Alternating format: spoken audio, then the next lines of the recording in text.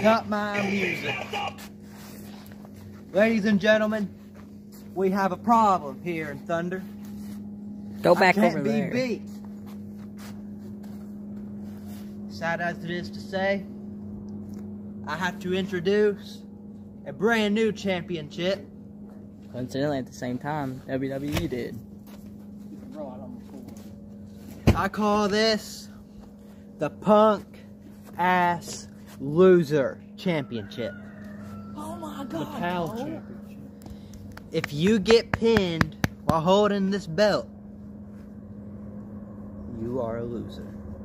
It's a reverse championship matchup. If Dude Bro Dalton were to get pinned by Gladiator, he would be the loser champion.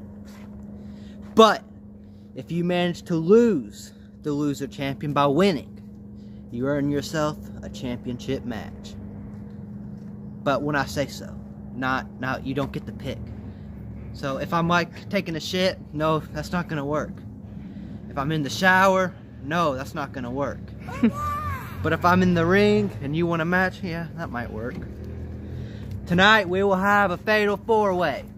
Now to keep things interesting, I will be in this match.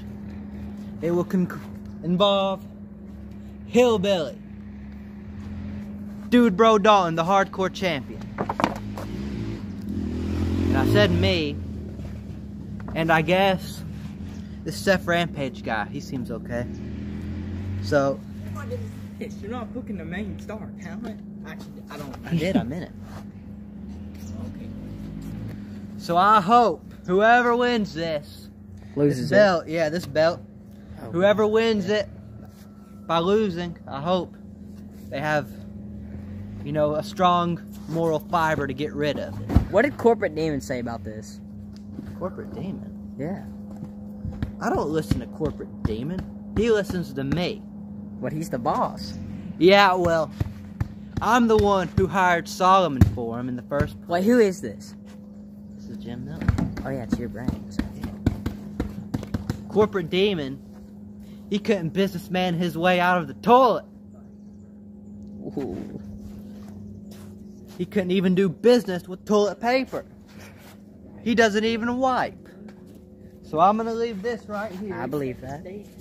For later tonight.